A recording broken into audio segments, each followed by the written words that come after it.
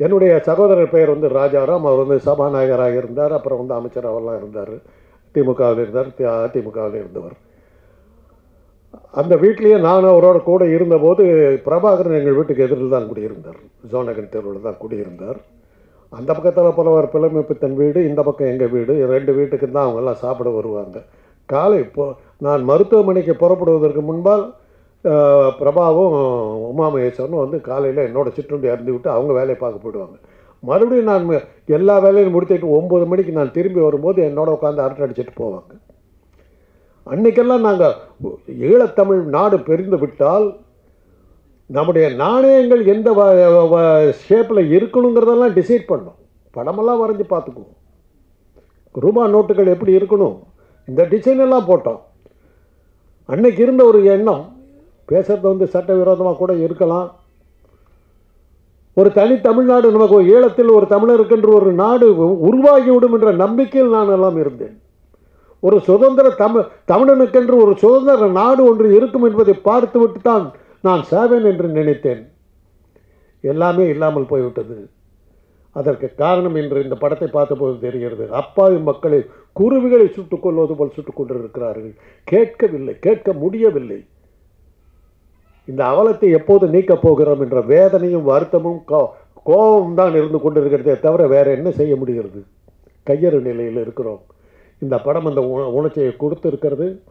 அந்த உணர்ச்சி எல்லோருக்கும் போய் சேர வேண்டும். நான் வயோதிகன், என் உயிரை கொடுப்பதில் எந்த இதுவும் இல்லை. நானாவே இயற்கையாக செத்து போயிடும். ஒரு போராட்டம் என்று ஆரம்பித்தீர்கள் என்றால் நான் வர தயாராக இருக்கிறேன். என்ன செய்ய போகிறேன்? இந்த உயிர் போகட்டும், அதற்காக போகட்டும். ஒரு உணர்ச்சிகரமான ஒரு படத்தை எடுத்த கந்தையா அவர்களுக்கு என்னுடைய நன்றியை தெரிவித்துக் கொள்கிறேன். வணக்கம். வணக்கம் நண்பர்களே. மதிப்புக்குரிய டாக்டர் காந்தராஜ் அவர்கள் சொன்ன பல விஷயங்களில் நானும் ஏற்றுக்கொள்கிறேன். இந்த படத்தை பற்றி நான் பொறுப்போடு பேசணும். என்னென்னா, நான் விடுதலை போராட்டத்தில் எல்லா போராட்ட இயக்க தலைவர்களுடன் எனக்கு நட்பு இருந்தது. பிறகு நான் ஒரு ஆலோசகராக பணிபுரிந்திருக்கிறேன். விடுதலை புலிகளும் இந்திய அரசாங்கத்தை சேர்ந்த நிர்வம்சன் போன்றவர்களும் கேட்டுக்கொண்டதன் அடிப்படையில் அவர்களுக்கிடையில் நான் சில வேலைகளை செய்திருக்கிறேன். அது துரதிருஷ்டவசமான சில சம்பவங்களுக்கு பிறகு அது வெற்றிகரமாக கொண்டு செல்கிற கஷ்டமாக இருந்தேன். நார்வேயில் நண்பர் எரிக்வாலயமும் விடுதலை புலிகளும் கேட்டுக்கொண்டதன் அடிப்படையில் நான் சமாதான பேச்சுவார்த்தைகளில் ராஜதந்திர வேலைகள் செய்திருக்கிறேன். அதோட மிலிட்ரி ஜோக்ரஃபி தொடர்பான வேலைகள் செய்திருக்கிறேன். நான் 2006 குமுதம் தீரா நதி பேட்டி, நீங்கள் அக்டோபர் 2006 அக்டோபரில் அந்த மிலிட்ரி ஜோக்ரஃபி தொடர்பாக பேசுகிற பொழுது பம்பாய் கடலால் தாக்கப்படும் என்று நான் குறிப்பிட்டேன். 2 வருஷத்துக்கு பிறகு தாக்கப்பட்ட பொழுது திரும்ப என்னுடைய பேட்டியில் வந்து நான் ஒரு இந்த துறை சார்ந்திருக்கிறதால நான் பொறுப்போடு பேசணும். அது எண்ணத்தில் பொய்யும் பேசுகிறாரு. இந்த படத்தை பொறுத்த அளவில் நான் நடிகர்களை நான் பாராட்ட விரும்புகிறேன். சமந்த்குமார் எல்லாருமே வந்து தங்களோட பாத்திரங்களை சிறப்பாக செய்திருந்தார்கள். இந்த படத்தை ஒரு எங்களை போராட்டம் பற்றி படம் எடுக்க வேண்டும் என்ற நினைப்பு, அதற்கு செலவு செய்வதற்கான தயார் நிலையம் இருந்ததுக்காக நான் கந்தை அவரோட என்னுடைய பாராட்ட தெரிவிக்கிறேன். இந்த படத்தை பொறுத்து இந்த படம் வந்து டப்பிங் கண்டுபிடிக்கப்பட்ட பிறகு எடுக்கப்பட்ட படம் என்றதை நான் குறிப்பிட வேணும். டப்பிங்கை வந்து கொஞ்சம் கவனம் செலுத்தியிருக்கிறேன் டப்பிங்கில். மற்றது இங்கே கூட ஒரு கிராமத்துக்குள்ளே போய் ஒரு தடவை சுடலாம். ஒரு தொடர்ச்சியாக அதுவும் சுடுறவங்க வந்து வெள்ளை உடுப்போட போக மாட்டாங்க. வெள்ளைச்சட்டை போட்டுட்டு தொடர்ச்சியாக அடுத்தடுத்த வீடுகளை சுட்டு கொண்டிருக்கிறது வந்து இங்கே கூட சாத்தியம் இல்லை. புலிகள் இருந்த மண்ணில் அது எப்பவும் சாத்தியமாக இருக்கல. போராடித்தான் விழுந்திருக்கிறார் ஒழிய 1-2 சம்பவங்களில் ஊரடங்களில் அல்லது அப்பாவி மக்கள் சுடப்பட்டிருக்காங்க. இப்படி தொடர்ச்சியாக ஒரு கிராமத்துக்குள்ளே போய் இருந்து இப்படி ஒரு 10-15 பேரை சொல்கிறது சூழல் இருந்திருக்குமுண்டா போராட்டம் ஒரு மாதம் தாக்கு பிடிச்சிருக்காது. அது ஒன்று தான் எனக்கு இந்த இடத்துல இருந்தேன். மற்றபடிக்கு இப்படி ஒரு முயற்சியை இந்த போராட்டத்தை திரும்ப ஞாபகப்படுத்துகிற ஒரு பணியில் தன்னுடைய பங்கை வகித்ததுக்காக கந்தே அவர்களுக்கு என்னுடைய வாழ்த்துக்களும் பாராட்டலும். இங்கே போதிய அளவு ஈழத்திலேருந்து படம் எடுக்க வர்ற நாங்கள் ஈழத்தில் இருக்கிற திறமைகளையும் இங்கே இருக்கிற குறைஞ்சபட்சங்கிற டெக்னிக்கல் வல்லமைகளையும் நாங்கள் உணர்ந்து அவர்களை இணைச்சு படங்களை எடுக்கணும். ரெண்டாவது இப்போ ஒரு மேடை நாடகமில் அது நிறைய படம் செலவழித்து நிறைய எடுக்கிற விஷயம். அந்த படத்தை நாங்கள் அதுவும் ஒரு கேளிக்கை படங்கள் எடுக்காமல் விடுதலை தொடர்பான ஆர்வத்தோட படம் எடுக்கல. நாங்கள் இன்னும் அதிகமாக திறமைகளை பயன்படுத்த கற்றுக்கொள்ளணும். மற்றபடிக்கு கந்தே அவருடைய நோக்கம் நல்ல நோக்கமாக இருக்குது. இந்த சிலடைச்ச படத்தில் அவர் உல்லாசமாக இருந்திருக்கலாம். அவர் அப்படி நினைக்கல. அந்த வகையில் கிருங்கந்தே அவர்களுக்கு என்னுடைய நன்றியும் அன்பையும் தெரிவித்துக் கொள்கிறேன். பால் இன் த பிளட் முறையாக ஆங்கிலத்தில் நான் நன்றி சார் முறையாக நான் ஆங்கிலத்தில் பேசி நடித்த திரைப்படம் ஒரு 4 வருஷத்துக்கு முன்னாடி இருக்கும்னு நினைக்கிறேன். மும்பையில் பிரபு சாலமன் சாரோடைய படத்துக்காக படப்பிடிப்பில் இருக்கும்போது மஞ்சள் அப்படிங்கிற திரைப்படத்தில் நான் முக்கிய கதாபாத்திரம் பண்ணியிருந்தேன். அந்த படத்தோட இயக்குனர் சரவணன் சார் கால் பண்ணி ஒரு ஆங்கில படம் எடுக்கிறதுக்காக ஒரு இலங்கை தமிழர் கனடாலேருந்து வந்திருக்காரு. மஞ்சள் படத்தை அவர் பார்த்தாரு. இந்த கண்ணு தான் வேணும் எனக்கு, இவர் தான் அந்த கேரக்டர் பொருத்தமாக இருப்பார், இவர் தான் வேணும்னு சொல்லி கேட்டார். அதை நீங்கள் இப்போ எங்கே இருக்கீங்க அப்படின்னாங்க. நான் சொன்னேன், இந்த மாதிரி ஷூட்டிங்கில் இருக்க சார், நான் வரதுக்கு 2 வாரம் ஆகும் அப்படின்னேன். சரி வாங்க, ஒரு ஆங்கில படம் பண்ணுறாங்க, அதில் நீங்கள் தான் லீடாக பண்ணுறீங்க அப்படின்னாங்க. எனக்கு அதாவது தமிழ் படத்துலேயோ இந்தியன் லாங்குவேஜஸ்லேயோ நமக்கு லீட் கேரக்டர் கிடைக்கல. ஆனால் ஒரு ஆங்கில படத்துலேருந்து ஒருத்தர் கூப்பிட்றான்னும் போது எனக்கு அவ்வளோ சந்தோஷம், ஆச்சரியம்.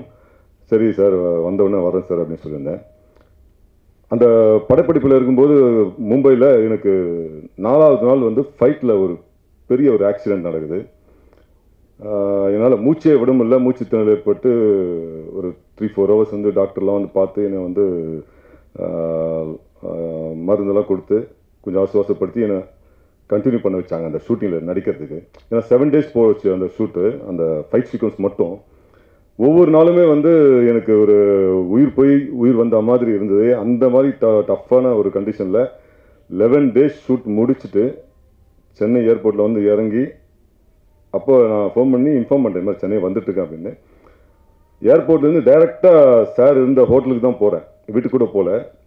காரில் ஏறி உட்காந்தவொடனே மறுபடியும் அந்த மூச்சு திணறல், அப்படி ஒரு மூச்சு திணறல், என்னால் மூச்சே விட முடியல. ஏன்னா அன்றைக்கி ஃபைட்டில் அடிபட்டது, அதோட தொடர்ச்சியாக 11th டே இவரை பார்க்குறேன். அப்படி ஒரு மூச்சு திணறல். இந்த மூச்சு திணறலோட நான் போய் பார்த்தா என்னை அவர் பார்த்து செலக்ட் பண்ணுவாரா பண்ண மாட்டாரான்னு டவுட்டு. என்னால் அந்த அவர் இருந்த ஹோட்டல்லேருந்து ஃபஸ்ட்டு ஃப்ளோர் போனோம். என்னால் நடக்க கூட முடியல. நடந்து கஷ்டப்பட்டு போய் இப்படி தான் இருக்கேன். ஏன்னா பாயை திறந்தோம்னா தெரிஞ்சிடும் எனக்கு ஏதோ ஆயிருக்கு அப்படின்னு. மூச்சு விட முடியல. அவர் சொல்கிறதெல்லாம் மட்டும் கேட்டுக்கிட்டு அப்படியே இப்படி அவ்வளோ ஏதாவது. ஏன்னா கிடைச்ச வாய்ப்பை நம்ம தவறு விட்டுருவோமோ, ஏன்னா என் உடம்பு சரியில்லை இருக்கான், இவனை வச்சு நம்ம என்னென்ன பண்ண முடியும்னு நினைக்கலாம் அவர். ஸோ அதனால் நான் என்னோட வீக்னஸை காமிக்கக்கூடாதுன்றதுக்காக நானும் எவ்வளோ தூரம் முயற்சி பண்ணி அப்படியே கண்ட்ரோல் பண்ணி அப்படியே இருந்துட்டு. ஏன்னா கூட இருந்து நம்ம ஜெயசூர்யாண்ண நம்ம நண்பர் தான், இருந்தாலும் கேரக்டருக்கு பொருத்தமாக இருக்குது. ஆனால் இவன் உடம்பு இப்படி இருக்கும்போது நம்ம எப்படி யூஸ் பண்ணணும்னு நினைப்பாங்க. ஸோ அந்த ஒரு பயத்திலே நான் அவ்வளோ தூரம் கண்ட்ரோல் பண்ணி அவங்ககிட்ட எஸ்கேப் ஆகி வீட்டுக்கு போனேன். வீட்டுக்கு உள்ளே போகும்போதே என்னால் ஒரு அடி கூட எடுத்து வைக்க முடியல. அந்தளவுக்கு மூச்சு திணறல் ஏற்பட்டு ஹாஸ்பிட்டலுக்கு போயிட்டு ட்ரிப்ஸ்லாம் ஏற்றிட்டு நைட்டு தூங்கி வந்து காலையில் வந்து நான் வந்து காஞ்சனா 3 படத்தோட ஷூட்டிங் ஸ்பாட்டுக்கு போனோம். மறுபடியும் மூச்சுத்திணறல் ஏற்படுது. அந்த மூச்சுத்திணறலோட விஜய் ஹாஸ்பிட்டலுக்கு போகிறேன். அவங்க எல்லாத்தையும் நான் நினச்சது நமக்கு இருமல் இருக்குது பொழுது, அதனால தான் மூச்சுத்திணறல் ஏற்படுதுன்னு நினச்சி விஜய் ஹாஸ்பிட்டலில் போயிட்டு டாக்டரை பார்க்குறேன். அவர் எல்லாம் டெஸ்ட் எடுத்துகிட்டு இல்லை இது இருமல்லாம் இல்லை ஹார்ட் சம்மந்தப்பட்டது, நீங்கள் போய் உடனே அட்மிட் ஆகுங்கன்னாங்க. நான் சொன்னேன் இல்லை சார் காஞ்சனா 3 ஷூட்டிங் போயிட்டு என்ன லாரன்ஸ் மாஸ்டர் எல்லோரும் வெயிட் பண்ணுறாங்க, நான் போயே ஆகணும் அப்படின்னோடனே சார் அவர் எங்கள் ஒய்ஃப் கிட்ட இவர்மா இவருக்கு வந்து சீரியஸ்னஸ் தெரியல, இவர் ரொம்ப சீரியஸாக இருக்காரு, மூச்சே விடமில்ல, முதல்ல ஐசியூவில் போய் ஜாயின் பண்ணுங்க அப்படின்னாங்க. நான் அதெல்லாம் கேட்காம அதுக்குள்ளே என்னோட மேனேஜர்லாம் வந்து என்னை வந்து காஞ்சனா 3 ஷூட்டிங் போயிட்டு அங்கே எல்லோரும் பார்த்து என்னை பயங்கரமாக என்னப்பா என்னாச்சு என்ன மூச்சு திணறல் ஏற்பட்டு ஒரு மாதிரி ஆயிடுச்சு சொல்ல வந்தேன். லாரன்ஸ் மாஸ்டர் இல்லை ஒரு 2 ஹவர்ஸ் முடிச்சு அமிச்சு சொல்லிட்டு எனக்காக ஆம்புலன்ஸ்லாம் அங்கே ரெடியாக வெயிட் பண்ணிட்டு இருக்கு. இந்த மாதிரி ஒரு சுச்சுவேஷனில் அங்கே ஷூட்டிங் முடிச்சு கரெக்டாக 7 மணிக்கு விஜய் ஹாஸ்பிட்டல் ஐசியூவில் போய் அட்மிட் ஆகி 7 டேஸ் ஹாஸ்பிட்டலில் இருந்து உயிர் பழைப்பனான்ற ஒரு ஸ்டேஜில் உயிர் பழைச்சி வந்து அட்டன் பண்ண முதல் திரைப்படம் தான் த pearl in the blood. So அதுக்காக தான் இவ்வளோ கதையை சொல்ல வேண்டியதாக போச்சு. ஏன்னா நீங்கள் பார்த்துருப்பீங்க அவ்வளோ செட்டில்டாக நடிச்சிருக்கேன்னா அதுக்கு ஒரு காரணம் டைரக்டரு. ஏன்னா இப்படி தான் வேணும் அப்படின்னு சொல்லி வேலை வாங்கினார். இன்னொரு காரணம் என்னால் அதுக்கு மேலே பெர்ஃபார்மன்ஸ் பண்ண முடியாது, ஏன்னா மூச்சு வாங்குது. அந்த ரன்னிங் ஷாட்லாம் பார்த்துருப்பீங்க. நான் ஒரிஜினலாக அப்படி ஓடிருப்பேன், ஆனால் இந்த படத்தில் பார்க்கும்போது கொஞ்சம் ஸ்லோவாக தான் ஓடிருப்பேன். ஏன்னா அந்தளவுக்கு வந்து என்னால் ஓட முடியாத ஒரு சூழ்நிலை மூச்சு திணறல் ஏற்பட்டு எப்படியோ அந்த படத்தில் விடக்கூடாது, இந்த கேரக்டரை விடக்கூடாது, கிடைச்ச வாய்ப்பு. ஏன்னா 25 வருஷம் போராட்டம், இதில் வந்து ஒரு கேரக்டர், அதுவும் ஒரு லீடு கேரக்டர் கிடைக்குது, அதுவும் ஒரு ஆங்கில படத்தில் கிடைக்குதுன்னும் போது அந்த மிஸ் பண்ணக்கூடாதுன்ற ஒரே காரணத்துக்காக அவ்வளோ தூரம் கஷ்டப்பட்டு நம்ம படத்தை முடிச்சு கொடுத்து அப்புறம் தான் நான் ரிலாக்ஸ் ஆனேன். இந்த நேரத்தில் கெண்டையா சாருக்கு என்னோட மனமார்ந்த நன்றியை தெரிவிச்சு. ஏன்னா அவர் நினச்சிருந்தாருன்னா உடனே ஆளை விட மாற்றிருக்கலாம். ஏன்னா நான் உடம்பு சரியில்லாமல் ஹாஸ்பிட்டல் இருக்கேன் அப்படிங்கிறதெல்லாம் தெரியும் அவருக்கு. இருந்தாலும் நான் வர வரைக்கும் வெயிட் பண்ணி என்னை வந்து நடிக்க வச்சதுக்காக என்னோட மனமார்ந்த நன்றியை தெரிவிச்சுக்கிறேன். இந்த படம் வந்து இலங்கை தமிழர்கள் எவ்வளோ தூரம் அவதிப்பட்டிருக்காங்கன்றதை அழகாக தோலுரிச்சு காட்டியிருக்கிற ஒரு அருமையான திரைப்படம். இதை வந்து மக்கள்கிட்ட கொண்டு போய் சேர்க்க வேண்டியது மீடியாக்கள் உங்கள்கிட்ட தான் இருக்குது. வந்திருந்த எல்லாருக்கும் என்னோட மனமார்ந்த நன்றியை தெரிவிச்சுக்கிறேன். நன்றி. ஐயா 2 மினிட்ஸ் உட்காருங்கய்யா. ஐயா அது கிளம்புறாங்களான்னு பார்த்தேன். ஈழப் போராட்டத்தில் யார் ஜெயிச்சா அப்படின்னா உண்மையிலே வந்து தமிழர்கள் தான். ஆயுத போராட்டத்தில் வேணால் யாரோ ஜெயிச்சிருக்கலாம். ஆனால் பொருளாதார போராட்டத்தில் இன்றைக்கி உலகம் முழுக்க பரவி தமிழர்கள் இலங்கை அரசாங்கத்துக்கிட்ட உங்களுடைய கடன் என்னன்னு சொல்லுங்கள், உங்களுடைய அந்த கடனை நாங்கள் ஏற்றுக்கிறோம், நாங்கள் பணம் கொடுக்குறோம், வேறு நாடுகளுக்கு நீங்கள் வந்து இந்த நிலத்தை விற்க வேண்டாம், நீங்களே ஆட்சி செய்யுங்க, புலம்பெயர்ந்த தமிழர்கள்லாம் நாங்கள் வந்து எங்கள் சொந்த பந்தத்தோடு வாழணும்னு ஆசைப்பட்றோம், அதுக்காக உங்களுடைய கடன் எல்லாம் ஏற்றுக்கிறோம் அப்படின்னு ஒரு விஷயம். இந்த விஷயம் எல்லாருக்கும் தெரிஞ்சிருந்தாலும் நேற்று என்னோடய அலுவலகத்துக்கு வந்திருக்கும்போது இதை மீண்டும் உறுதிப்படுத்தினது கந்தையா அவர்கள். அவர் கைத்தட்டுங்க அவருக்கு. ஸோ அந்த வகையில் ஒரு பொருளாதார போராட்டத்தில் தமிழர்கள் வந்து உலகம் முழுக்க வந்து தன்னுடைய உழைப்பின் மூலமாக ஒரு மரண போராட்டம், இங்கேருந்து வந்து எந்த பாஸ்போர்ட் எந்த இதுவும் இல்லாமல் வெளிநாடுகளில் போய் அடைக்கலமாகி அங்கே வந்து உழைப்பின் மூலமாக நேர்மை, அவங்களுடைய அந்த புத்தி கூர்மை இது மூலமாக வந்து இன்றைக்கி வந்து விலைக்கே வாங்கக்கூடிய ஒரு விஷயத்தை வந்து அவங்க பண்ணியிருக்காங்க. ஸோ அந்த வகையில் உணர்வுபூர்வமாக இந்த நிகழ்ச்சியில் அந்த விஷயத்தை பகிர்ந்துக்கிறது ரொம்ப மகிழ்ச்சி அடைகிற விஷயம். கந்தையா அவர்கள் இப்படி ஒரு விஷயத்தை எடுக்கணும் அப்படின்னு, ஏன்னா அவங்க பார்த்த பார்வை, அவங்க அனுபவித்த சில விஷயங்களை அப்படியே கோர்த்து சில படங்களாக எடுக்கும்போது அங்கங்கே வெவ்வேறு இடங்களில் நடந்த நிகழ்வுகள் வந்து ஒரே 1.5 மணி நேரத்துக்குள்ளே சொல்லும்போது ஒரே இடத்துல நடந்ததா நடக்கலையா அப்படின்ற ஒரு சில விஷயங்கள்லாம் இருக்கும். ஸோ அவங்க பார்த்த பார்வை, இதுமாதிரி நிறைய படங்கள் இருக்குது. இந்த நேமா பூத்தா அப்படின்னு ஒரு சர்வதேச திரைப்படம், இந்தியாவில் அதுக்கு சென்சாரே இல்லை. இதே மாதிரி சம்பத்ராம் நடித்த மாதிரியே ஒரு 20 வருஷத்துக்கு முன்னாடி நான் ஒரு இலங்கை இராணுவ அதிகாரி அதில் நடிச்சிருந்தேன். அதுக்காகவே வந்து சிங்களம் பேசி கற்றுக்கிட்டு இதெல்லாம் நடித்தேன். சரி, இங்கே தானே படம் எடுக்க முடியும், அந்த படங்களை வந்து அங்கே எடுக்க முடியாது இல்லையா, இங்கே இப்போ க்ரீன் பார்க்குன்னு இருக்கக்கூடிய இடத்துல அப்போ வந்து ஸ்டுடியோ இருந்தது, எல்லாருக்கும் தெரியும். அந்த இடத்துல தான் அதுக்கான படப்பிடிப்பு நடந்தது. இப்படி நிறைய நினைவுகள் இலங்கை தமிழர்களுக்கு. அவங்க இலங்கை தமிழ் சொன்னால் கூட கொச்சுக்குவாங்க, ஈழத்தமிழர்கள் தான் சொல்லணும் அப்படின்ற மாதிரி சொல்லுவாங்க.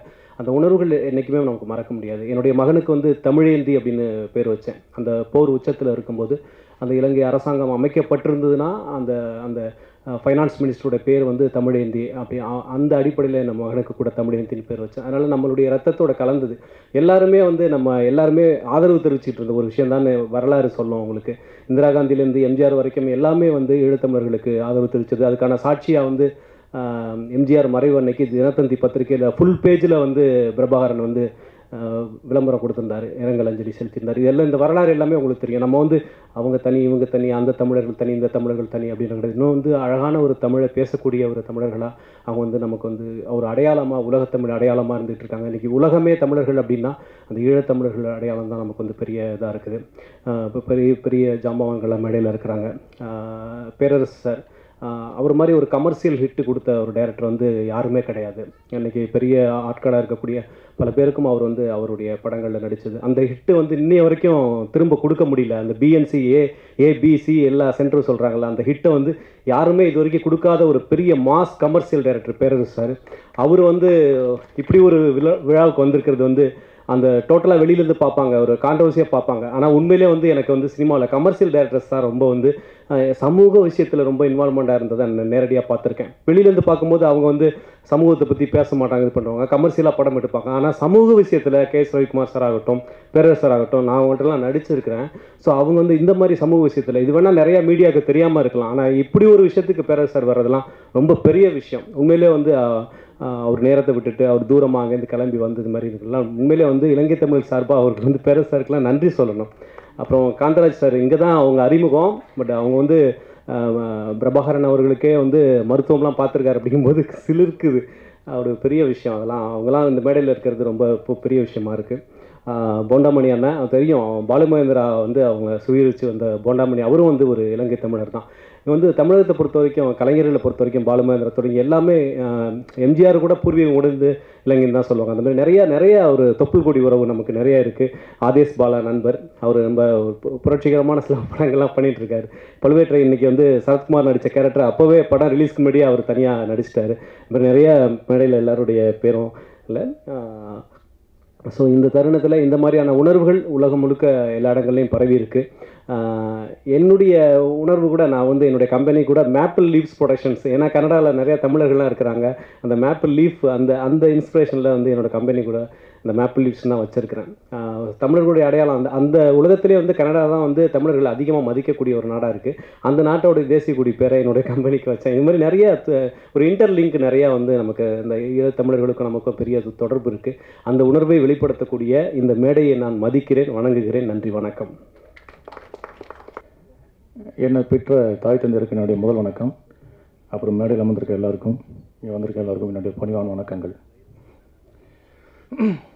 பொதுவாகவே நம்ம தமிழர்கள்லாம் ஒரு பெரிய வழி என்னன்னா ஈழ போராட்டத்தில் நடந்த அந்த வழி. அத்தனை தமிழர்கள் செத்தது, அண்ணாமனுடைய தங்கச்சி கற்பழிக்கப்பட்டது, அம்மா கற்பழிக்கப்பட்டது, இந்த மாதிரி வழிகள்லாம் வந்து நம்ம அனுபவிக்கலாம் விட நம்ம வந்து அதை கேட்டு அது பயங்கரமான வழியாக நம்ம எல்லோரும் அனுபவிச்சிருக்கிறோம்.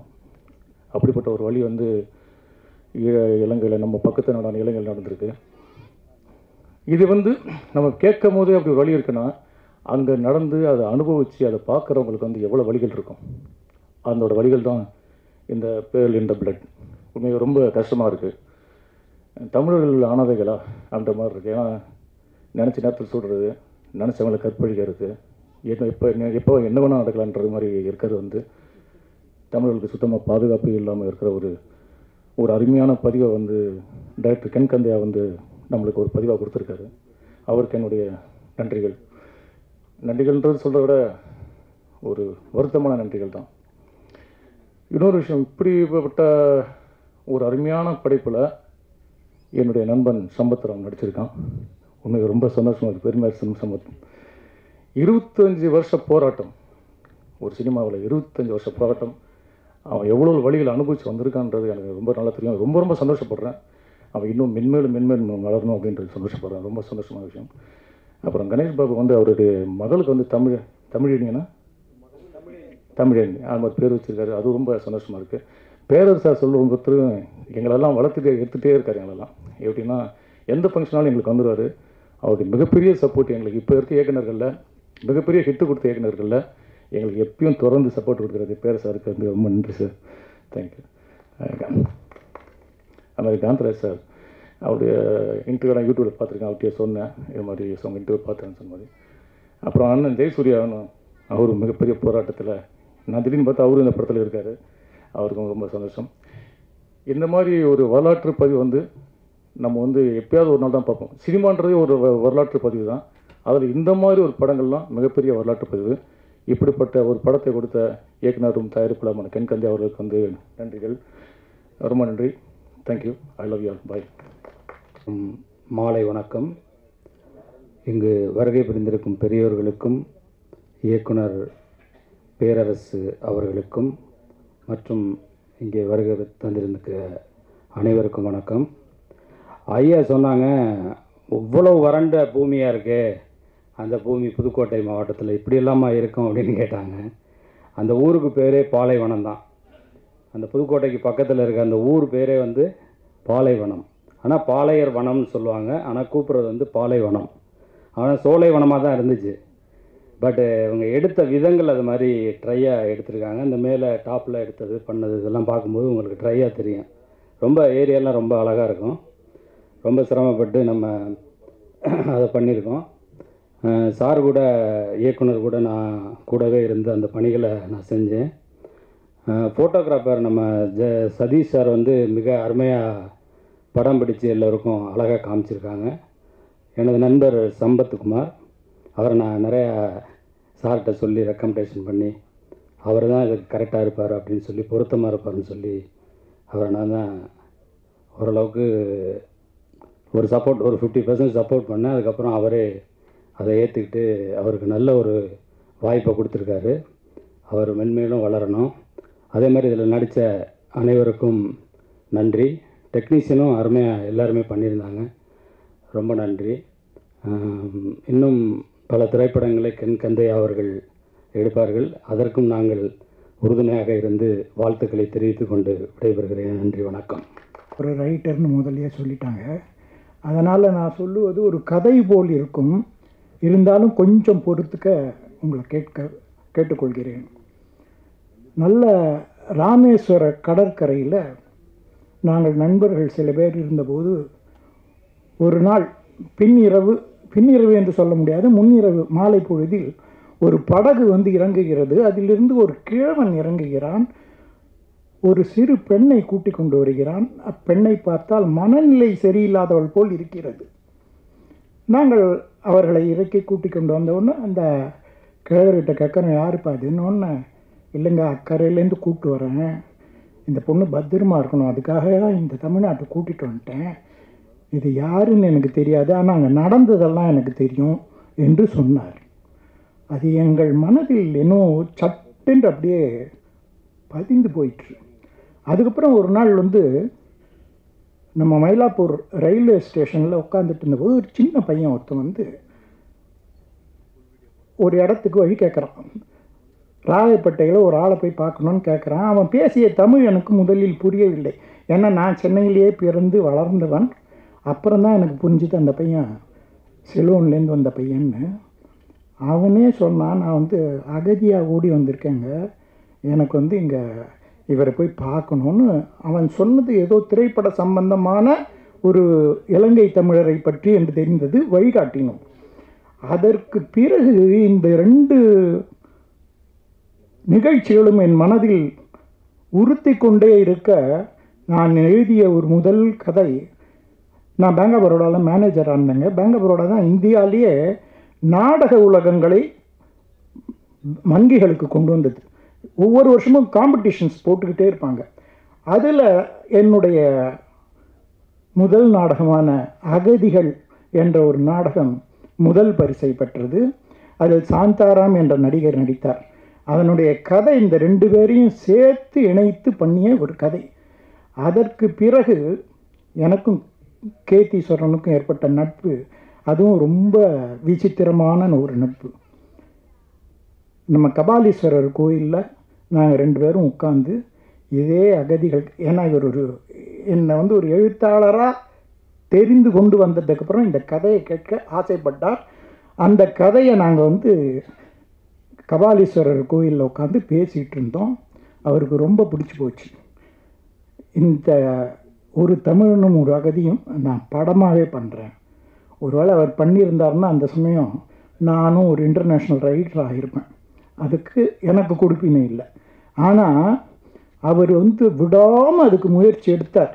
நாங்களும் எவ்வளவோ முயற்சி எடுத்தோம். இது நம்ம நாட்டில் இருக்கிற ஒரு நிலைமைக்காக சொல்லுகிறேன். அந்த கதை இப்போ நம்ம பார்த்த படம் போல் இல்லாமல் அதில் வயலன்ஸே கிடையாதுங்க. ஒரு தாத்தா கரையில் இறங்குற ஒரு பையனை நான் இவனை என் பேரனாக வளர்க்க போகிறேன்னு சொல்கிறார். இதுதான் பேஸ். ஆனால் அதில் ஒரு தமிழனும் ஒரு அகதியும்னு வச்சதுனால அதுக்கு ஆர்பிஐயில் பர்மிஷன் கிடைக்கல. இதை நீங்கள் நம்புவீங்களா? ஏன்னா இவர் நம் நாட்டு ப்ரொடியூசர் அல்ல. அதுக்காக இது நாங்கள் ஆர்பிஐயில் பர்மிஷன் வாங்க வேண்டியிருந்து அந்த சமயத்தில். அப்போ ராதுன்னு சொல்லி ஒரு நாடக நடிகர், அவர் ஆர்பிஐயில் இருந்தார். அவர் என்னையும் இவரையும் கூட்டிக்கிட்டு போய் எவ்வளவோ கேட்டு பார்த்தார். அவங்க சொன்னாங்க, சார் இதுக்கு வேண்டாம், முடியாது, நீங்கள் வேணா ஒன்று பண்ணுங்கள், ஒரு அகதியுங்கிற பேரை எடுத்துருங்க, அதுக்கப்புறமா வேணா ட்ரை பண்ணலாம் அப்படின்னா. அப்படி இருந்தது அன்றைய நிலை. ஆனால் அதே படத்தை இவரால் எடுக்க முடியாமல் போன அந்த வருது எனக்கு இருந்து. ஏன்னா இவர் எடுத்திருந்தாருன்னா அற்புதமாக எடுத்திருப்பார். பின்னாடி நான் 65 வயசுக்கு மேலே நான் அதை ஒரு குறும்படமாக எடுத்து அதுக்கு 2 இன்டர்நேஷ்னல் அவார்டு கிடச்சிது. ஒன்று San Francisco golden gate award, ஒன்று நியூயார்க் ஃபில்ம் எடிட்டர்ஸ் அவார்டு என்னுடைய எடிட்டருக்கு கிடச்சிது. ஆனால் அதுக்கு காரணம் இவர் தந்த ஊக்கம் என்பதை நான் இந்த நேரத்தில் குறிப்பிட விழைகின்றேன். அவர் அதை ஒரு முழு திரைப்படமாக எடுக்கணும்னு அன்றைக்கி ஆசைப்பட்டு வந்தாருன்னா பாருங்கள், இது பல ஆண்டுகளுக்கு முன். அப்படி ஏற்பட்ட நட்பு எங்களுடைய நட்பு. இன்று இவருடைய இந்த படத்தை பற்றி சொல்ல ஒரே ஒரு வார்த்தைகள். நான் அவர்கிட்ட கேட்டேன், சார் இது நீங்கள் ஆவண படமாக எடுத்திருக்கீங்களா இல்லை ஃபீச்சர் ஃபில்மாக எடுத்திருக்கீங்களா? அவர் ஆவண படத்துக்கும் ஃபீச்சர் ஃபில்முக்கும் இருக்கிற வித்தியாசங்களெல்லாம் எனக்கு சொன்னார். ஏன்னா எனக்கு ஒரு பெரிய பிரச்சனையாக இருந்தது. இது நம்மளாம் தமிழ்நாட்டில் பாட்டு டான்ஸ் எல்லாம் இல்லாமல் படமே பார்த்தது கிடையாது தமிழ்நாட்டில். அப்படி இருக்க, அதுவும் இப்போ இருக்கிற படங்களெல்லாம் அப்படி இப்படி பார்த்து இந்த படத்தை இங்கே இவரால் ரிலீஸ் பண்ண முடியுமாங்கிற பயம் வந்துருச்சு எனக்கு. ஆனால் இந்த படம் ஒரு வெற்றி அடைய வேண்டும் என்பதற்கு நிச்சயமாக என்னுடைய பிரார்த்தனைகள் உண்டு. இதில் முக்கியமாக இருக்கிற டெக்னீஷியன்ஸ் ஒவ்வொருத்தரும் அற்புதமாக ஒவ்வொரு காட்சியும் ஹேண்டில் பண்ணியிருக்காங்க. அதுக்காக முதல்ல அவங்க எல்லாருக்கும் என்னுடைய பாராட்டுதல். யார் என்று எனக்கு இங்கு தெரியாது, அவர்கள் அனைவருக்கும் என்னுடைய பாராட்டுதல். அடுத்ததாக இதில் நடித்த நடிகர்களை நான் இங்கு இப்பொழுது தான் பார்க்கிறேன். எங்களுக்கெல்லாம் எல்லாம் ஓவர் ஆக்டிங் பண்ணி தான் சார் பிரச்சனையே தான். டயலாக்ஸ் இருக்கணும், ஓவர் அப்படியே கொதிக்கணும். ஆனால் இந்த படத்தில் அந்த கொதிப்புங்கிறதே காமிக்காமல் ரொம்ப அமைதியாக ஒரு கில்லரை காமிச்சிருக்காங்க. அவர் இப்போ இப்போ சன்னியாசி மாதிரி வேறு உட்காந்துட்டுருக்கார். அது எனக்கு இன்னும் ஆச்சரியமாக இருக்குது. அப்படிப்பட்ட ஒரு நடிப்பு என்பது எப்படி இருக்க வேண்டும் என்பதை கெண்கண்டையா ஒரு டைரக்டருங்கிற முறையில் ரொம்ப அழகாக காமிச்சிருக்கேன். ஏன்னா நாங்கள்லாம் தமிழ் படம் பார்த்து பார்த்து வளர்ந்ததுனால இங்கே அது மாதிரியே எதிர்பார்த்துட்டு வந்துட்டோம். ஆனால் இங்கே ஒவ்வொரு காட்சியும் எவ்வளவு நுணுக்கமாக எடுக்கப்பட்டிருக்கிறது என்பது நன்றாக தெரிகிறது. கந்தையாவுக்கு ஒரு சின்ன ரிக்வெஸ்ட்டு, இது உங்களுக்கு தெரியுமோ தெரியாதோ சார், இதை முதல்ல நீங்கள் பூனாவில் இருக்கிற அகில இந்திய திரைப்பட இது ஒன்று இருக்குது, நான் உங்களுக்கு அட்ரஸ் அனுப்புகிறேன். அங்கே முதல்ல பதிவு பண்ணினீங்கன்னா அவங்களே அதை அந்த கதையோடு சேர்த்து என்னுடைய இது கூட பண்ணியிருக்காங்க. நான் இதில் உங்களுக்கு ஒரு சின்ன இதுவும் கொடுக்க சொல்லிடுறேன். நான் 3 குறும்படங்களையும் தயாரித்திருக்கிறேன். அதில் ஒன்று பெண்களுக்கான ஒரு கதை. அது கல்கியில் சிறப்பாக இது பண்ணியிருந்தாங்க. அதை என்னுடைய எடிட்டருக்கு பரிசு வாங்கி கொடுத்தது. கல்கிலையும் ரொம்ப விமர்சனம் பண்ணியிருந்தாங்க. பட் இந்த ஒரு இது விசு சார் இருந்தாருன்னா உண்மையிலேயே ரொம்ப இவர் பாராட்டியிருப்பார் அன்றைக்கி. ஏன்னா அந்த நாடகத்தை பார்த்து தான் எனக்கு முதலாக மேடையில் எனக்கு ஒரு பரிசு கிடைத்தது, அதுவும் விசு கையால். இந்த நாடகத்தை இவ்வளோ அற்புதமாக பண்ணியிருக்கே அப்படின்னாரு. அப்போது கெண்கந்தையா பார்த்துருந்தாருன்னா நான் அவரை இன்ட்ரடியூஸே பண்ணி விட்டுருப்பேன். அப்படிப்பட்ட ஒரு நிலையில் இருந்திருக்கேன். உங்கள் அனைவருக்கும் பொறுமையாக இருந்து கேட்டதற்கு என்னுடைய மனந்தார்ந்த வணக்கங்கள். என்ன பேசுகிறேன்டே தெரியல, நிறைய பேசிகிட்டே இருக்கலாம். மேடையில் வீட்டிற்கும் மதிப்புக்கு மரியாதைக்குரிய இயக்குனர் பேரரசு சார் அவர்களுக்கும், இந்த படத்தின் நாயகன் சம்பத் சார் அவர்களுக்கும், கணேஷ் பாபு அவர்களுக்கும், ஆவேஸ் பாலா அவர்களுக்கும் ஐயா காந்தராஜ் ஐயா அவர்களுக்கும் மற்றும் எல்லாரையும் சொல்ல முடியலை மற்றும் அனைவருக்கும் என் மனமார்ந்த நன்றியை தெரிவிக்கிறேன். இந்த படத்தை பார்த்து நான் அழுதுட்டேன். ஏன்னா நான் பாதிக்கப்பட்டவன், இலங்கை தமிழனா பாதிக்கப்பட்டவன், இலங்கை இராணுவத்தில் அடிபட்டவன், அகதியாக அடிபட்டு தமிழ்நாட்டுக்கு வந்து உயிர் வாழ்ந்துட்டு இருக்கேன். இதுக்கிடையில் எனக்கு உடல்நலம் சரியில்லாமல் எமதர்மன் பிடியில் போய் தப்பிச்சு திரும்பி வந்திருக்கேன். ஏன்னா பல தடவை நான் இராணுவத்திட்ட சிங்கள இராணுவத்தில் மாட்டி அடிபட்டு தப்பிச்சிருக்கேன், சூடுபட்டிருக்கேன், இந்திய இராணுவத்தையும் மாட்டுப்பட்டிருக்கேன். இப்படி மோசமான நிலையில் தப்பிச்சு வந்தவன் தான் அந்த போண்டாமணி ஐயா. நம்ம ஆடுபுலி ஐயா சொன்னார், ஆடுகளை நடித்த ஐயா சொன்னார், ஒரே சட்டையை போட்டு ஒருத்தன் போக மாட்டேன். ஆனால் எங்கள் ஊருக்குள்ளே மன்னாரில் கொப்பேக்கடுவன்ற ஒரு அதிகாரி சிங்கள நாய் காலையில் வந்து இறங்கினவன் நைட்டு 12 மணிக்குள்ளே 586 வீடு வீடாக பூந்து சுட்டான். கேள்வியே இல்லாமல் ஒரே யூனிஃபார்மோட. என்ன பண்ண சொல்கிறீங்க? நான் கண்ணால் பார்த்து கடைசி நாங்கள் எல்லாரும் சேர்ந்து அடித்து கொன்னோம் அவனை காலையில் 5:30 மணிக்கு. தெரியுமா? நாங்கள் எல்லாருமே இதை உண்மையாக சொல்கிறேன். அதுக்காகவும் என்னை கொண்டே போட்டு அடித்தாங்க, சுட போனாங்க, சுட்டு செத்துட்டேன்னு நினச்சாங்க. நாங்கள் 42 பேரை ஒன்றா நிற்க வச்சு சுட்டான், மயங்கி விழுந்தோம். ஆனால் அதில் 3 பேர் நாங்கள் உயிர் தப்பி வந்தோம். நினச்சி பார்க்கணுமா? மயங்கிட்டோம், அதில் செத்துட்டேன்னு விட்டு போனான். இந்தியா நம்ம விடுதலை புலிகள் தூக்கிட்டு போய் எங்களை காப்பாற்றுறாங்க. எங்கள் அம்மா 83 எங்கள் அம்மா, அண்ணன், தம்பி எல்லாம் 8 பேர் ஒரே படகுல கிளம்பி வரும்போது ராமேஸ்வரத்துக்கு பக்கத்தில் குண்டை போட்டு கொன்னான். 8 பேரும் ஒரே நாளில் போயிட்டாங்க. எங்கள் அம்மா பாடி இன்னும் எடுக்க முடியலை.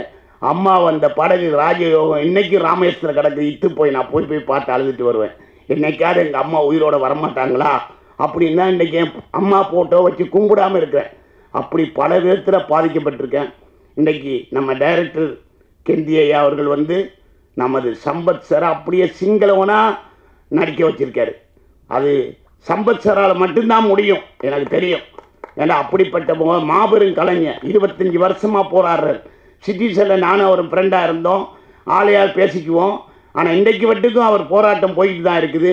சரியான இடத்த சினிமாவில் அவருக்கு கொடுக்கல, கொடுக்கும், கண்டிப்பாக கொடுக்கும். தன்னம்பிக்கை, விடாமுயற்சி, உண்மையான உழைப்பு, நல்ல எண்ணம் உள்ளவன் தோற்று போனதா சரித்திரமே கிடையாது. அந்த வகையில் கண்டிப்பாக அவருக்கு பெரிய வெற்றி கிடைக்கும். ஏன் நம்ம டைரக்டர் பேரரசுங்க ஐயாவை எவ்வளோ பெரிய கிட் படத்தை கொடுத்தவர் இன்றைக்கி தொடர்ந்து படங்கள் இல்லாமல் இருக்க காரணம் ஏன் இந்த ஹீரோக்கள் கூப்பிட்டு கொடுக்க முடியாதா? ஏன் அன்னைக்கு சம்பளம் கம்மியாக வாங்கிக்க வளர்த்து விட்டாங்கல்ல, இன்றைக்கி புது புது ஹீரோ டைரக்டரை வச்சு எடுத்துக்கிட்டு இருக்காங்க. திறமைசாலிகளுக்கு இடம் இல்லை, கண்டிப்பாக இடம் கிடைக்கும், கிடைக்காம போகாது. அந்த மாதிரி நானும் நம்பிக்கையோடு வாழ்ந்துட்டுருக்கேன். இன்றைக்கி உயிர் தப்பி வந்து திரும்பவும் சினிமாவில் வருவேன்னு நினச்சேன். பழையபடி நடிச்சிக்கிட்டு இருக்கேன். தொடர்ந்து எனக்கு வாய்ப்புகள் கொடுங்க. ஐயா உண்மையிலேயே சிலோன் பிரச்சனையை பிரம்மாண்டமாக எடுத்திருக்காரு. உண்மையே நான் ஒரே நிறைய பேசக்கூடாதுன்னு சொல்லிட்டாங்க, அதனால் அதிகம் பேச இல்லை. வெறித்தனம் வருது பேசும்போது. நான் பாதிக்கப்பட்டு வந்தவன்றால் பேசுகிறேன். இந்த படத்தை பார்க்குற நீங்கள் உணரணும், சாதாரண விஷயம் இல்லைங்க. அந்தளவுக்கு எல்லாரும் இலங்கை தமிழில் பாதிக்கப்பட்டிருக்கோம். நமக்கு நல்ல கண்டிப்பாக நாடு கிடைச்சிருக்கும். அதுக்குள்ளே ஒரு சிலர் பூந்து கெடுத்துட்டாங்க. கண்டிப்பாக கிடைக்காம போகுது. தமிழுகளம்னு ஒன்று கண்டிப்பாக கிடைக்காம தான் போகுது. தமிழனட்டுன்னு ஒரு நாடு இல்லாமல் போகாது. அது கண்டிப்பாக கிடைக்கும். நான் இனி சிலோன் பக்கம் போக முடியாது, நிறைய பேசிட்டேன். ஆனால் அதுக்காக நான் பயப்பட இல்லை. என் கூட பிறந்த 16 பேர் இன்றைக்கி தமிழ்நாட்டை விட்டு அங்கே தான் வாழ்ந்துட்டு இருக்காங்க. அண்ணன் தம்பியெல்லாம் உலகம் பூரா இலங்கை தமிழர்கள் இருக்கிறபடியால் தான் இன்றைக்கு இந்தியாவில் போகிற கலைஞர்களுக்கு வேலை இருக்குது. அதை மறந்துடாங்க சொல்லி விடைபெறுகிறேன். நன்றி, வணக்கம். இதே நேரத்தில் இந்த நிகழ்ச்சிக்கு எல்லா ஏற்பாடு செய்த PR கோவிந்தராஜ் அவர்களுக்கும் நன்றியை தெரிவிக்கிறேன்.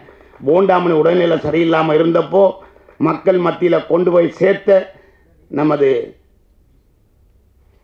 மீடியா நண்பர்களுக்கும் இந்த இடத்துல நன்றி கூற கடமைப்பட்டிருக்கேன். என திருப்பாச்சி பெஞ்சமினை நினச்சி பார்க்குறேன். நன்றி, வணக்கம்.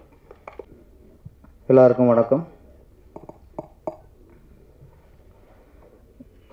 இந்த நிகழ்ச்சிக்கு சரியான அழைப்பாளர்கள் அப்படின்னா ஐயா டாக்டர் காந்தராஜ் ஐயா அவர்கள், அடுத்து ஐயா ஜெயபாலன் சார் அவர்கள். ஏன்னா இவங்கெல்லாம் அந்த விடுதலை புலிகளோட தலைவர்களோட தொடர்பில் இருந்தவங்க. அவங்க இங்கே வந்து வாழ்த்தியது தான் இந்த குழுவுக்கு மிகப்பெரிய ஒரு சிறப்பு கௌரவம். அப்புறம் போண்டாமணி அவர்கள் அவரும் இங்கே ரொம்ப போராட்டம் சந்திச்சு இங்கே வந்திருக்காரு. இவங்க தான் இந்த மேடைக்கு பொருத்தமானவர்கள். நாங்களும் சும்மா எப்பவும் ஒரு அழைப்பாளர்கள் தான். அப்புறம் தொகுப்பாளினி நந்தினியோட குரலை பற்றி ஐயாவே பெருசாக சொல்லிட்டாங்க. ஆமாம், கணீர் இருக்குன்ட்டு. இந்த மாதிரி பெரியவங்க வாழ்த்து உங்களை இன்னும் பெருசாக உயர வைக்கும். என்னுடைய வாழ்த்துக்கள். நம்ம காந்தராஜ் சார் ஐயாவோட யூடியூப்பில் நிறைய அவங்க இதெல்லாம் பார்ப்பேன், பிரமிச்சு போவேன். இந்த மாதிரி ஒருத்தர் போல்டாக பேச முடியுமான்ட்டு. இப்போ சிலர் பேசுவாங்க அது இள ரத்தம்.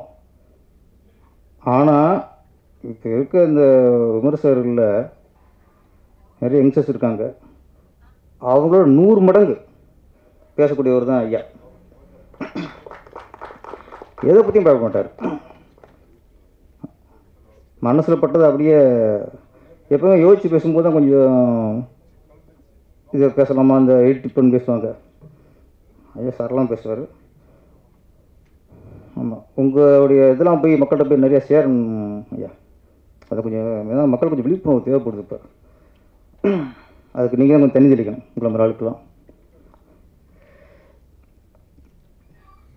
இந்த படத்தோட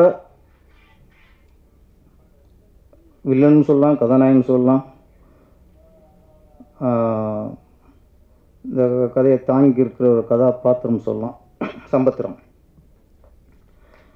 அவர் நடிகர் அப்படிங்களோட நண்பர். திருப்பாச்சியிலேருந்து மேக்ஸிமம் படத்தை என்னுடைய படங்கள்லாம் அவர் இருப்பார். என்ன இப்போ திறமையான ஒரு நடிகரை வந்து நான் பெருசாக பயன்படுத்தலைங்கிறது எனக்கு ஒரு குறை. ஆனால் தொடர்ந்து படங்கள் இருப்பார். ஏன்னா சம்பத்ராம் சரி, எம்எஸ் பாஸ்கர், இது மாதிரி சில நடிகர்கள் வந்து தொடர்ந்து பார்த்துருப்பாங்க. அது காரணம் நடிப்பு திறமைகளும் அடுத்து தான் இன்வால்மெண்ட். அந்த சினிமாவை நேசிக்கிறது, சினிமாவோடு சேர்ந்து கட்டி புரண்டு போராடுறது. அந்த மாதிரி நடிகர்களை பார்க்கும்போது நான் என்னுடைய எல்லா படத்துக்கும் நான் வந்து பயன்படுத்திக்குவேன். அந்த மாதிரி ஒரு நடிகர் தான் சம்பத்ராம். அவர் கரெக்டாக அந்த படம் வந்து ஒரு ஒரு மிகப்பெரிய ஒரு உங்களுக்கு ஒரு கிஃப்ட்டும் சொல்லலாம், பொக்கிஷம் சொல்லலாம். உங்களுடைய நடிப்பு திறமையை பதிவு பண்ணால் ஒரு பொக்கிஷம் தான் இருக்கணும். அதுக்கு வந்து நீங்கள் கந்தையா அவர்களுக்கு என்றைக்கு நீங்கள் கடன் போட்டிருக்கணும். ஏன்னா இந்த மாதிரி ரோட்டா கொடுக்குற பெரிய விஷயம். அப்புறம் ஈஸ்வரன் சார் சொன்னார், வசனம் பேசும் நடிகர்லாம் கொதிக்கணும் அப்படின்ட்டு. அது நடிகரோட நடிப்பு திறமை. ஆனால் ஒரு அமைதியாக நடித்தா கூட நம்ம கொதிச்சோம் சார். அதுதான் வச்சு நடிகர் எமோஷனாக பார்த்து பழகிட்டோம். அது ஆமாம், அது அப்படி நம்மளுக்கு ஒரு டைலாக்னா ஏற்றம் இறக்கம், ஒரு மாண்டஸ் வேணும்பாங்க, இதெல்லாம் பார்க்குறது. ஆனால் இது அந்த இது இருக்கும். ஆக்சுவலி ரொம்ப கொடூரமானவங்களும் அமைதியாக தான் இருப்பாங்க. சும்மா அந்த அறவுரைக்கு அதிகமாக பேசும் நம்மள மாதிரி. அதே அந்த அதுவும் அந்த கெட்டப் உங்களுக்கு புதுசு நிறைய பார்த்துருக்கேன். அந்த உண்மை தமிழங்களும் மறந்தாச்சு. போப்போ ஒரு 5 வருஷம் பார்க்கும்போது ஒரு சிங்களனை பார்க்கும்போது தான் எங்களுக்கு ஆகிடுச்சு. அப்படி இப்போ சில வார்த்தையெல்லாம் ஒன்று சொல்லும்போது இன்னொன்று தூக்கி வரும். பாரினாலே இப்படி வள்ளல் அப்படி வந்துடும். புரட்சித் தலைவர் எம்ஜிஆர், கலைஞர் அப்படின்னா கருணாநிதி. அது மாதிரி சில வார்த்தைகள் சொல்லும்போது சேர்ந்து வந்துருக்கும். அது மாதிரி சிங்கிளான என்ன வருது உங்களுக்கு? சிங்கிள்னா வெறின்னு வரும். சிங்கிள் வேறு வாங்க, சிங்கிள் நம்ம பழகி போச்சு. இப்படியே சிங்கிளான சிங்கள வெறியன். அந்த சிங்கள வெறியனுங்கிறது நம்ம கேள்விப்பட்டிருக்கோம் நிறையா நியூஸ்லாம் பார்த்துருக்கோம். இந்த திரையில் அந்த வெறியனோட வெறி எப்படி இருக்கும்? அதை கரெக்டாக இயக்குனர் சரி, நடிகரும் சரி கரெக்டாக பயன்படுத்திட்டீங்க. இந்த படத்தில் பார்த்தீங்கன்னா ஒரு 10-15 கொலை நடந்திருக்கும். தமிழர்களை கொன்றதும் சரி, ஒரு 5-6 கற்பழிப்பு இதில் பதிவு பண்ணியிருப்பிய. இன்றைக்கி பார்த்து எல்லாருக்குள்ளுமே ஒரு இறுக்கம், ஒரு வேதனை, ஒரு 10-15 தமிழர்களை படுகொலை செய்த பார்க்கும்போது வெறும் ஒரு 5-6 பெண்கள் தமிழச்சியை கற்பழித்ததை படத்தை பார்க்கும்போது நம்மளுக்கு இவ்வளவு வேதனை துடிச்சுன்னா 10,000-15,000 தமிழில் கொண்டாங்களே, லட்சக்கணக்கான தமிழில் கொண்டு குடிச்சாங்களே. அப்போ அங்கே வாழ்ந்த மக்களுக்கு எப்படி சார்ந்திருக்கும்? எத்தனை தமிழச்சி கற்பழிக்கப்பட்டாங்க? அவங்க என்ன பாவம் பண்ணாங்க? அவங்க என்ன பண்ணாங்க? இலங்கையில் வாழ்ந்ததை தவிர அவங்க என்ன பாவம் பண்ணாங்க? என்னை பொறுத்த வரைக்கும் தமிழ் போராளிகள், விடுதலை புலிகள், சிங்கள இராணுவம் சண்டை போடுவாங்க. அதில் சிங்களத்து இராணுவத்தில் பல பேர் சாவான், நம்ம போராளிகளில் பல பேர் சாவாங்க. இது ஒரு யுத்தத்தோட நீதி தான். அது இங்கேயும் சாகலாம், அங்கேயும் சாகலாம்.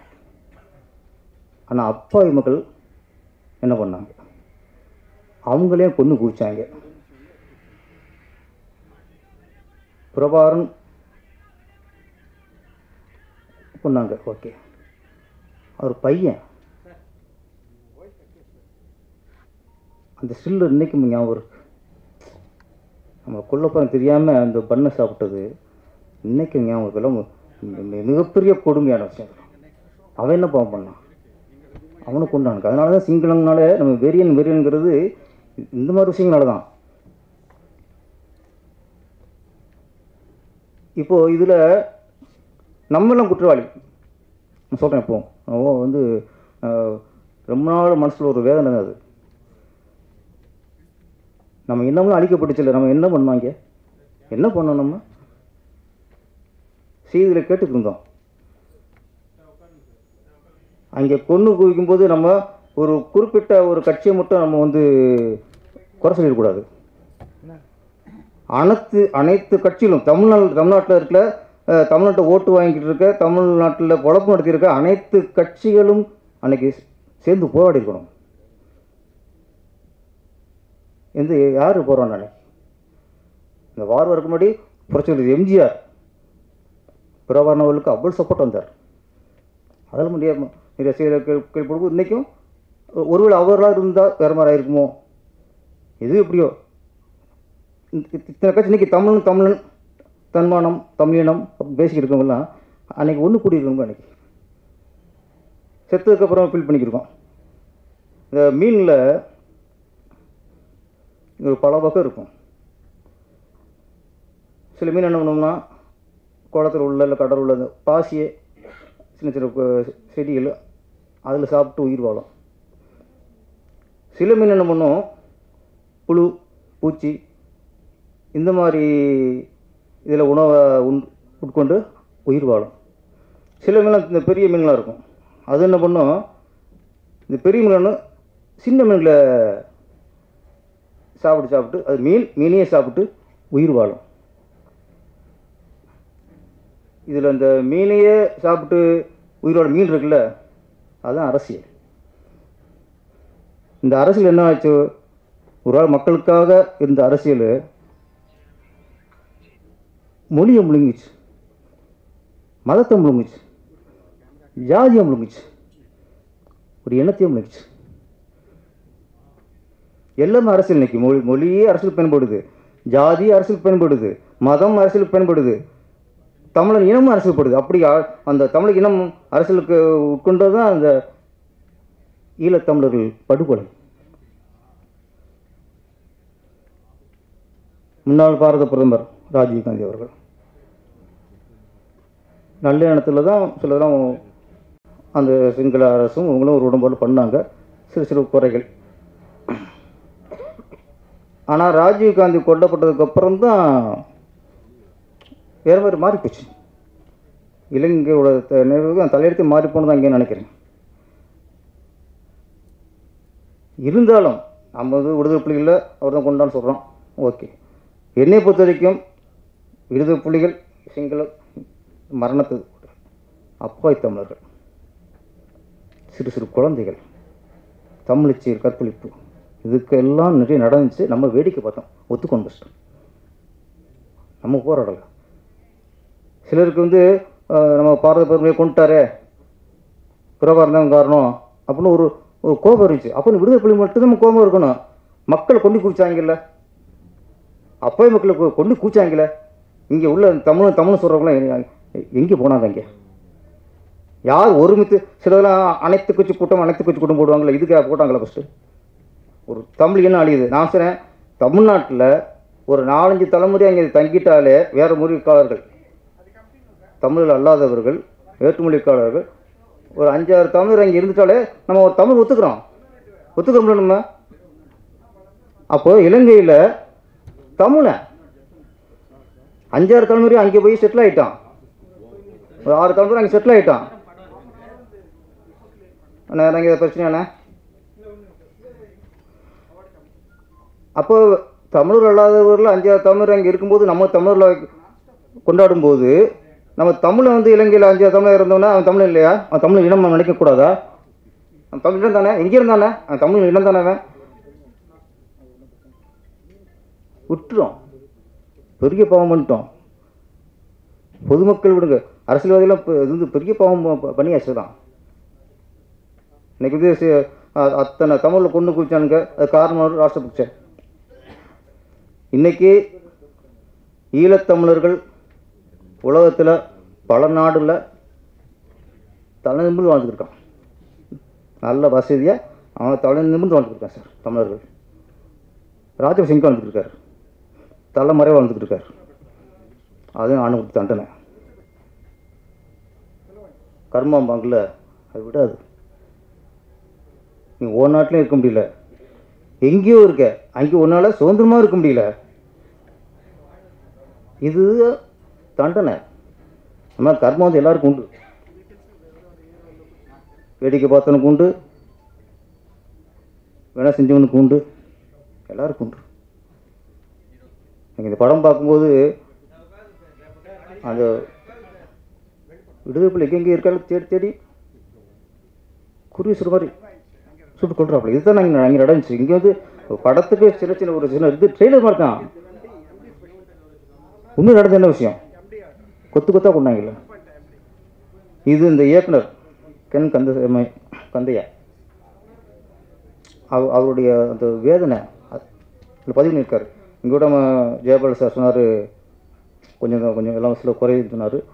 இது அவர் தொழிலாக பண்ண சார், என்ன உணர்வில் பண்ணியிருக்கார். தொழிலாக பண்ணால் தான் நீங்கள் அதெல்லாம் பார்க்கணும். என்ன உணர்வு மாத்திரம் இல்லைங்க, அவருடைய குடும்பத்துக்கெல்லாம் நடந்ததெல்லாம் கேட்டிங்கன்னா எப்படி வரால இவ்வளவு அனுபவபூர்வமாக எடுக்க முடியும்னு கேட்கலாம். அப்போ அதான் இங்கே வந்து நம்ம வந்து தொழில்நுட்பம் அதெல்லாம் பார்க்கக்கூடாது, என்ன பதிவு அதுதான் பார்க்கணும். அப்படி பார்க்கும்போது ஒரு தமிழராக நம்ம வந்து அவருடைய வேதனையும் அவருடைய இதையும் உணர முடியுது. இந்த படம் தேட்டரில் ரிலீஸ் இல்லைன்னு சொன்னாங்க, ஓடிடி தளத்தில் ரிலீஸ் ஆகுது. ஏன்னா இங்கே தமிழ்நாட்டில் என்ன கொடுத்துன்னா, இந்த ஈழத்தமிழுக்கு என்ன பெரிய சோதனைனா, அவன் வந்து இலங்கையிலும் வாழ முடியாது, அதுக்கடுத்து வாழ முடியாத இடம்னா தமிழ்நாடு தான். இங்கேயும் பயத்தோடு வாழ முடியும். ஆனால் இது அவங்க சொந்தம்லாம் ஏதோ ஒரு நாட்டில் ஆஸ்திரேலியாவிலையோ லண்டன்லேயோ அங்கே வந்து நிம்மதியாக சுதந்திரமாக வாழ்கிறாங்க இலங்கை தமிழர்கள். தமிழன் ஆனால் தமிழ்நாட்டில் வந்து அவங்களால சுதந்திரமாக வாழ முடியாது, அந்த மாதிரி சூழ்நிலை இங்கே இருக்குது. ஆமாம், இங்கே அகதிதாங்க, அவங்க இங்கே குடியுரிமைலாம் கொடுக்க மாட்டாங்க. அங்கே உங்களுக்கு அது வேறு மனிதாபத்தை பார்க்குறாங்க. இதில் கொஞ்சம் ஏன்னா ஒரு பயம் இருக்குது, அது ஒத்துக்கணுமா? ஒரு இலங்கை தமிழர்னால் அரசாங்கம் கொஞ்சம் பயப்படுது. அது வந்து அதுக்கான வழிமுறை இருக்குது. அவங்க எத்தனை வருஷம் இருந்துட்டாங்களா, எப்படி குடியுரிமை கொடுக்கணும்னு பார்த்தவங்களும் குடியுரிமை கொடுக்கணும். இந்த படம் ஓடிடி ரிலீஸ் ஆனாலும் சரி, மக்கள்கிட்ட போய் நிறைய போய் சேரணும். நம்ம தமிழர்களுடைய ஒரு வேதனையை, ஈழத்தமிழருடைய இந்த வேதனைகள் அவர் பட்ட கஷ்டம்லாம் மக்களும் அதை அறியணும். ஓடிடி தரத்தை படம் ரிலீஸ் ஆகி மிகப்பெரிய வெற்றி. நன்றி, வணக்கம். அவர் உயிர் போகும் நிலைமையில் இருந்த மனிதர்களுக்கு உயிர் கொடுத்தவர். என்னால் ஒன்றும் சொல்ல முடியவில்லை, தனியாக என்னால் எதுவும் சொல்ல முடியவில்லை. உங்கள் பொறுமைக்கு நன்றி. ஏனென்னா ஹீரோ வேல்யூவை பார்த்து இந்த படத்தை நீங்கள் பார்க்க வரவில்லை. நீங்கள் வந்து பார்த்தது உண்மையாக நடந்த விஷயங்களை சுருக்கமாக சொல்லியிருக்கு. இந்த இன அழிப்பின் கோர முகத்தின் ஒரு சில துளி தான் இந்த படம். இதற்காக 10 வருடங்கள் வெயிட் பண்ணி கொண்டிருந்தேன். இண்டிபெண்ட் ப்ரொடியூசர் டிரெக்டர்ஸுக்கு நிறைய ப்ராப்ளம் வேண்டாம், பிளாக் மணியும் இல்லை, ஒயிட் மணியும் இல்லை. அப்போ ஒரு படத்தை கொண்டு வர்றதுக்கு பல வருடங்கள் ஆகும். ஆனால் இந்த படத்தை 8 நாளில் ஷூட் பண்ணி முடித்தது. ஸ்பெஷலி நான் தேங்க் பண்ணுறது அந்த ஆக்டர்ஸ், சம்பந்தப்பட்ட அத்தனை பேரும். லைன் ப்ரொடியூசர் என்னை அன்பை அழைத்து சகல உதவி செய்தது ஜெயசூர்யா அவர்கள். அவர் இல்லாமல் இந்த படம் இல்லை. காயப்பட்ட நிலையில் அடிவாங்கி மூச்செடுக்காத நிலையில் வந்தது உண்மை. அவரால் மூச்சை எடுக்க முடியல. சம்பத்ராம் அவரை பார்த்துட்டு சொன்னால், இந்த ஹை பவர்ஃபுல் paramilitary ட்ரூப் சிங்களீஸுக்கு இவர் நல்ல பொருத்தமாக இருப்பார். ஒரு தாடி வைத்துக்கொள்ளுங்கள், உங்கள் பல் ஒன்றை தங்கப்பல்லாக வைத்துக்கொள்ள. சிங்களீஸுக்கு தங்கப்பல் நல்ல விருப்பம். மிலிட்ரியில் பலருக்கு பல் உண்டு. ஈழத்து போராளிகள் கொண்ட சிங்களீஸின் தங்கப்பல்லை அவர் கலட்டவில்லை. அவர்களுக்கு அதொன்றும் தேவையில்லை. நாட்டுக்காக போராடி இருந்தார்கள். நீங்கள் பொறுமையாக இந்த சிறிய படத்தை பார்த்ததுக்கு எனக்கு நன்றிகள். நான் மேடை பேச்சாளன் இல்லை, ஆக்ஷன் கட் பண்ணிக்கிறது சொல்லுவேன். அடுத்தது பேரரசு அவர்களின் ஃபிலிம் செட்டில் நான் இருந்திருக்கேன். அவர் டிரெக்ட் பண்ணுற பார்த்துருக்கேன். திருப்பாச்சியாக இருக்கலாம், வடபழனியில் ஒரு செட்டில் நான் பார்த்தேன். வெரி ஆக்டிவ் மேன், மிக மிக சுறுசுறுப்பாக இருப்பார். அடுத்தது எல்லாரும் சொல்ல முடியாது, மன்னிக்கவும், ஈஸ்வர் அவர்கள் 30 வருட கால நண்பர், அற்புதமான குடும்பத்தின் நண்பர்களை கொண்டவர். என்னுடைய அற்புதம் நண்பர்கள் காலமாகிவிட்டார் S.K. ஜெயக்குமார். அவர் இருந்திருந்தால் அவர் இந்த படத்தில் நடித்திருப்பார். அவர் இப்போது இங்கு தான் இருக்கிறார், காலமாகி விட்டார். அவர் இங்கு தான் உண்டு. மிக மிக நன்றி பொறுமையை கடைபிடித்ததற்கு. திரும்பவும் உங்கள் தனிப்பட்ட பெயர்களை என்னால்